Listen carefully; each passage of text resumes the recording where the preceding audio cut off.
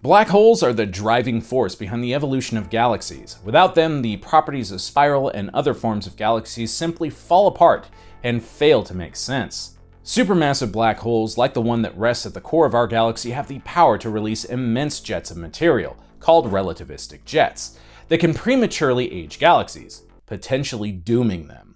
But the influence of these monstrous things also have surprising wide-ranging effects that can stretch far beyond the limits of their own borders, sometimes influencing the evolution of neighboring galaxies. A new study from Martin Navarro and IAC is highlighting some properties that are shocking theorists and observers alike. We're gonna dig into the details, but first be sure to drop me a like, comment down below, smash that subscribe button, and ring that bell to never miss a video. I'm Eric Malachite, author of Mind's Horizon, and this is Science Get.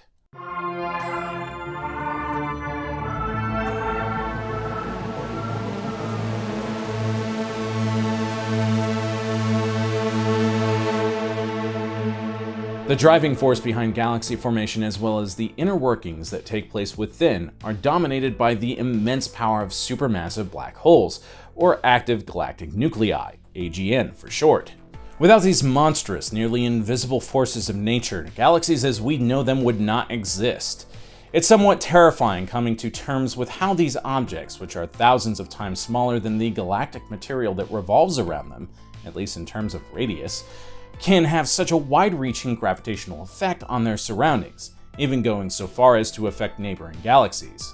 The current theory is that these supermassive black holes grow from consuming material like stars, and as they feed, they can generate immense energy, shooting out gargantuan jets of material that stretch light years of distance, as we explained in our Black Holes series, which you can watch later by checking out the link in the description. We have taken dozens of measurements of these AGN, or galactic quasars as they're also known. But understanding how these relativistic jets, as well as the other properties of AGN, affect the evolution of their home galaxies is a central question of modern astrophysics. A new study led by Ignacio Martin Navarro, a researcher at IAC, aims to answer the question of whether or not the energy and matter projected from these galactic engines really does affect the evolution of galaxies, as well as the evolution of satellite galaxies that orbit them. Although I think common sense and one look at the Bird Galaxy would tell you yes, they do.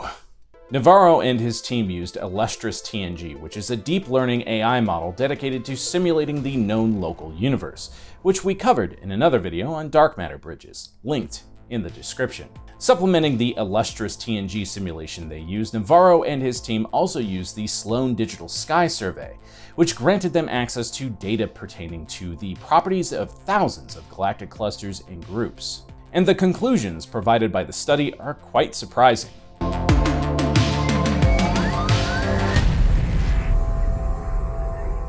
The conclusions of Navarro's study were published on June 9th of this year in Nature. According to Annalisa Pilipich, researcher at the Max Planck Institute for Astronomy in Germany and co-author of the study, surprisingly, we found that these satellite galaxies form more or fewer stars depending on their orientation with respect to the central galaxy. Just as with the observations, the Beletsky simulation shows a clear modulation of the star formation rate in satellite galaxies depending on their position with respect to the central galaxy. As we explained in our Dark Matter Bridges video, Beletsky's code contains a specific way of handling data-intensive processes that allow it to make far more accurate simulations than supercomputers. Part of this is just that these simulations are very resource-intensive, that are taxing even for the most advanced supercomputers. AI models are quite a bit different in the way that they handle information. If you watched our video on how AI might be contributing to climate change, you'll probably remember that the strain on a given system isn't just about how powerful the hardware is, but how intelligently that hardware is being used by the software.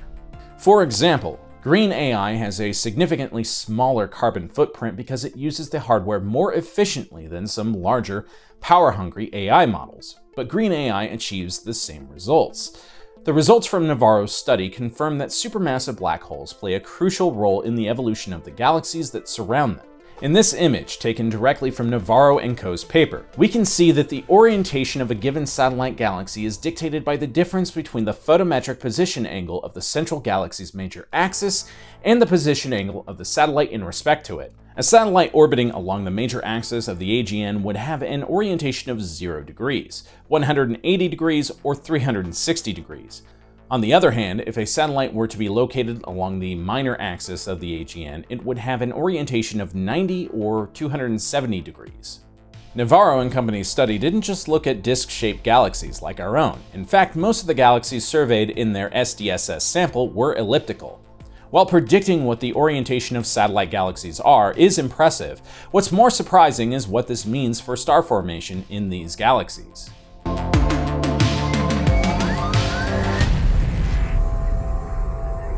A quiescent galaxy is one that is largely inactive, meaning that star formation is either not happening or at the very least a very rare phenomenon. These inactive galaxies, according to Navarro and company, seem to be the most common along the major axis of a central AGN, and least common along the minor axis. The Large Magellanic Cloud, for example, which orbits our own galaxy, is very active, with numerous star-forming regions. In fact, the LMC is home to the Tarantula Nebula, which is the brightest stellar nursery in our cosmic neighborhood. Following Navarro and company's results, this would mean that the LMC orbits our galaxy along its minor axis. The Small Magellanic Cloud, however, is slowly being torn apart and is losing massive quantities of hydrogen gas, which is slowing its star formation. Eventually, the SMC will be swallowed by the Milky Way. But the SMC and LMC are both in a similar orbit. So does this mean that the SMC should be just as active in terms of star formation? Well, despite this outflow of hydrogen gas, the SMC is still forming stars, which still seems to conform to what Navarro is suggesting. The issue with its outflow of gas seems to be more due to the fact that the Milky Way and LMC are tearing the smaller galaxy apart, like a brutal galactic tug-of-war. Calculating this took a lot of complex math and numerical simulations. When Navarro and his team tested the anisotropic modulation in the fraction of quiescent satellite galaxies, they found their results to be extremely accurate, or as Navarro's paper puts it, statistically robust.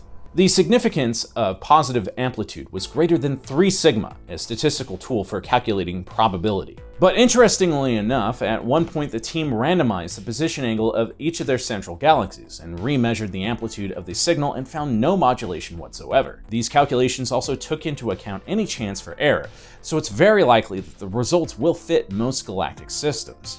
So yes, supermassive black holes definitely affect the evolution of not only their own galaxy, but also the galaxies that orbit nearby. And while we suspected this to a degree, thanks to these data-intensive simulations, we can finally begin to chip away at the mystery surrounding their exact mechanics, which is very exciting.